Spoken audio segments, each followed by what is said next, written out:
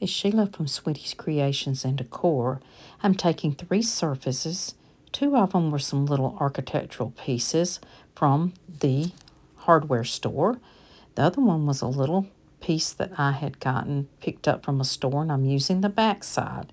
So I like to make my items reversible if I can.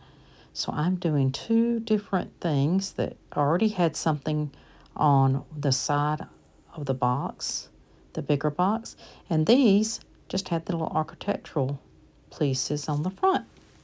So I'm taking these Ephemera pieces from Digital Deco Designs, and I'm adding those on my little pieces. So I put that one down, and I am using some Paint Pixie Force Field to put that down with. And then I'm going to add a few embellishments that I've picked up on the edge, a little pumpkin and some beads, some little greenery. Decorate that up a little bit. I used a stick out of my yard for the stem.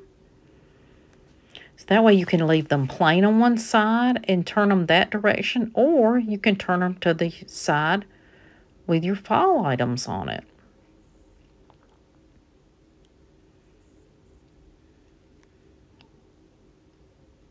Then I'm going to take a little bit of the Best Dang Wax by Dixie Belle, and I'm going to add that to the edge just a little bit.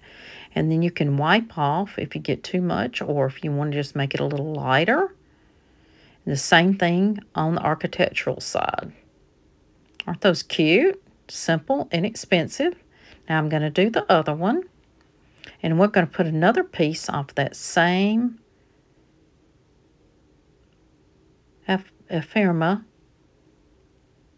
And I cut it with some special scissors, just some little craft scissors I had. I thought I would just fix those up a little bit on the edge. And then I'm just going to dab that on the edge of that. We're going to add some little embellishments to the top of it. A little leaf and a little pumpkin. Those came out of some filler.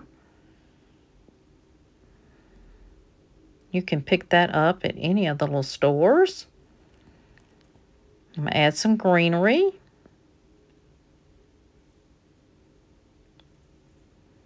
And then I'm going to add a little bit of the wax. I didn't even add extra. I just used what was in my brush. Now I'm using this little piece, and I believe that it did come from Hobby Lobby. And then I added another little print